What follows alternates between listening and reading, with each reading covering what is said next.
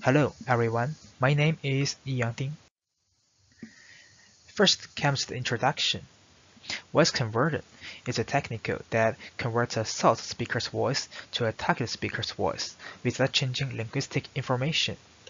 And speech spoofing detection is a technique to classify boundified trails and spoofing trails generated by voice conversion, text-to-speech, and other artificial speech generation methods.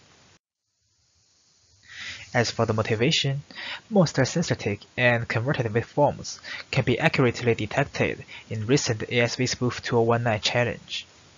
Inspired by adversarial example generation, this paper proposed an adversarial post-processing network, which generated adversarial utterances from converted speech against a neural network-based spoofing detector by white box attack.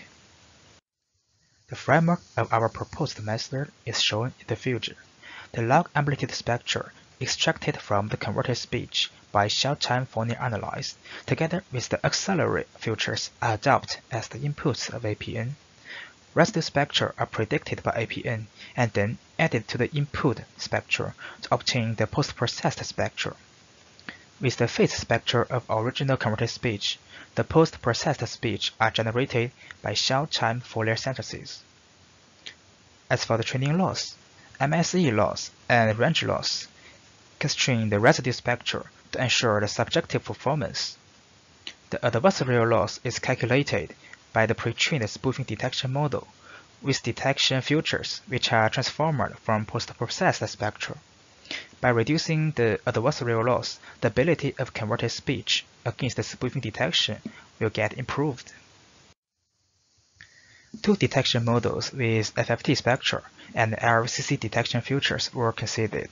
Two APN were trained with corresponding detection models. The data used in experiment were all from ASVspoof 2019 LA task. The VC performance after APN are shown in Table 1. From the table, we can see that there were no significant differences on the naturalness of converted speech for FFT APN, while the naturalness got improved for RFCC APN.